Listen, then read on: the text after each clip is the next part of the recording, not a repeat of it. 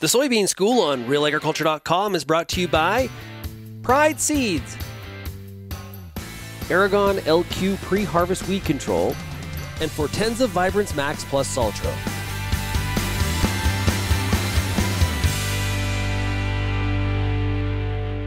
Hi, I'm Bernard Tobin. Welcome to the Soybean School. We are well into harvest and growers are pushing to get soybeans out of the field. On this episode, I'm catching up with Horst Bohner, OMAFRA's soybean specialist. We're going to talk about variety maturity and planting date and how they combine to impact harvest date. Here's Horst Bohner. Horst, when I talk to growers, there seems to be a lot of confusion about maturity groups. How do you distinguish between maturity groups? So you're right, Bernard. A number of years ago, we shifted from using crop heat units to maturity groups for soybeans. And the basic difference is that crop heat units only really use temperature to define how much growth a plant can have, right?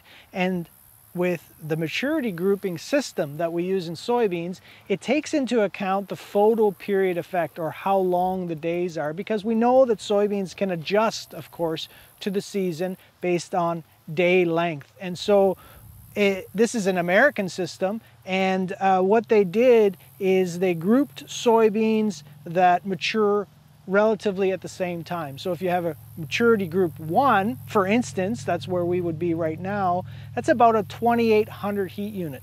But again, the heat unit is not the best way to describe it, so that's why we've gone to these maturity groups, right? And so a maturity group 0 is obviously shorter. And then the strange thing about it is it goes not to negative numbers, but it goes to 00 or 000. And the simple reason for that is, it sounds ridiculous, but the simple reason for that is when they first came up with the system, they thought it would go from 1 to 10 and that would be it. They never conceived of the fact that we would grow soybeans that are so short. And so somebody decided that negatives couldn't be used, so they used these 00, 000. Now we have 4 zeros, right? So that's how the system works.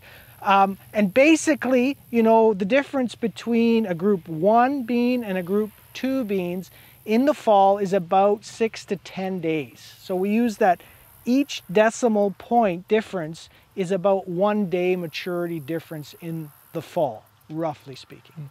What about, again, the difference between a group? I mean, 6 to 10 days between, a 1 and a 2, for example. But within that group, there's got to be, some play as well.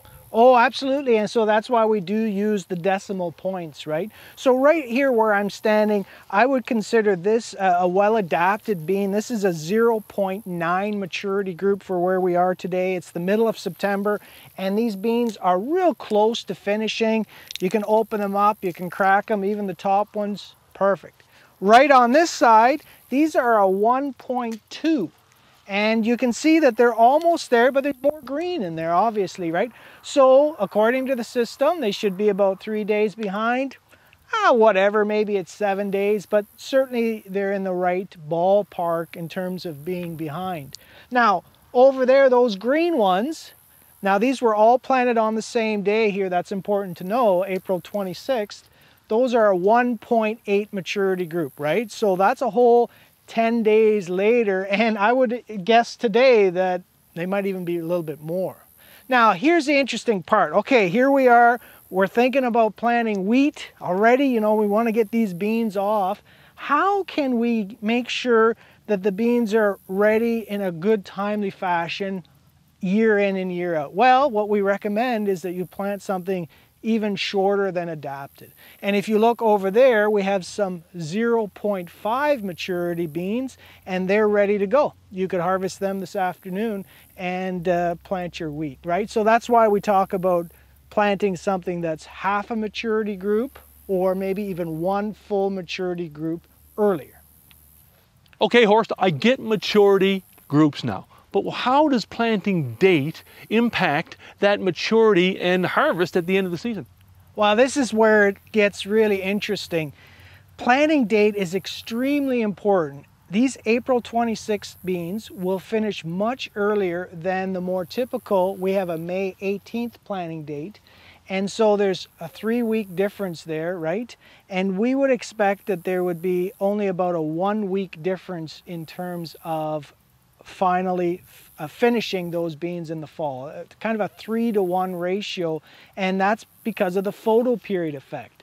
So in trials that have been done on a variety that's adapted in your zone, if it's more than a 0, if it's a 1 or 2 or 3, if you plant a month later, it will finish up almost 15 days faster in terms of that R1 to R6. So everything is sped up in terms of those growth phases. Now the other interesting part about that conversation is if it's a very short season bean, like a 00 or even a 0, those beans are basically like corn. They're not photoperiod sensitive at all anymore because they try and finish up so quickly, right? They just don't have time to adjust. Now we also have a June 15th date. You know, and in our trials, our long-term trials, some years that will yield 15 bushels less than what we have here, right? It was seeded 7 weeks later this year, so it'll be really neat to see how much later it is in terms of maturity, but my guess is 2 to 3 weeks later. And you can see by looking at these beans, they're green as grass, even though they're adapted for here, but planting date is so important. So the take-home message is the variety selection is extremely important, but planting date is equally important in terms of trying to get those beans to finish in a good time in the fall. Hey Horst, some great insights. Thanks for stopping by. Always great to have you on the Soybean School. Thank you. I appreciate the time. It's been fun once again. Take care.